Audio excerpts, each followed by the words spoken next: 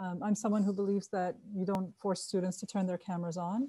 And so I've been working on how do I get to know them really well without having their cameras on. And they're happy not to have their cameras on for connectivity reasons, for comfort reasons, for privacy issues. They have all these different reasons. I've asked them about that. And so what I've actually been doing is those community building resources that we've developed, I've been trying a lot of them in my class.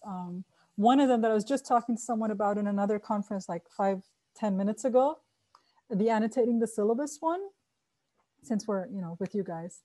It was a Remy Collier that did that resource for us. And the students loved it because first of all, they actually read the syllabus, which was cool. And we did it on Google Docs. We didn't use Hypothesis because that's where my syllabus is.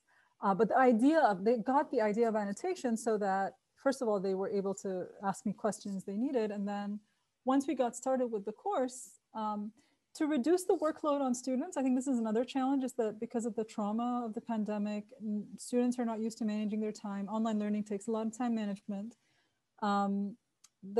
I've been doing more annotation than written work so that they don't feel like it's a lot of work. And it's also less work for me to grade. It takes me less time to grade it because I don't actually grade on the quality. I just want to make sure that they've read the article and they have questions on it or comments on it. So that's just